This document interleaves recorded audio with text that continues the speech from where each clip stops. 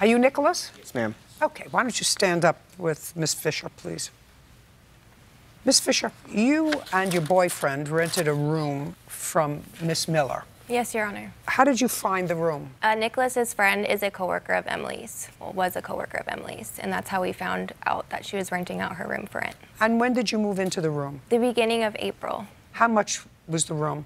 $650 a month. Where were you working? I was actually working from home. I owned my own business, so I was just... What kind of business? I was selling glass art online. And what kind of work were you doing, Nicholas? I'm unemployed at the moment, but my mom does own a grooming shop, and I'd help out over there when she needed help. How long have you been unemployed? I want to say about 2 years. I'm waiting for surgery for my shoulder. Both shoulders, actually. They're both damaged. Miss Fisher, you stayed until what date in the room?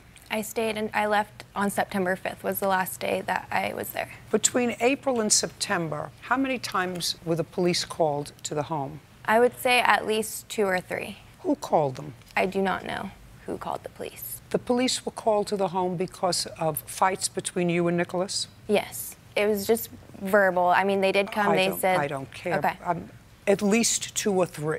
Mm-hmm. How long have you lived in your apartment where you rented them a room? It's a home in Citrus Heights. I've lived there since 2014, January. Do you rent it? I do. Who else lives with you? At the moment, I have a new roommate, but it's just me. But just you? Yep. Prior to Miss Fisher and her boyfriend Nicholas moving in, how many times were the police called to your home? Once, maybe. For what? It was a verbal altercation. With whom?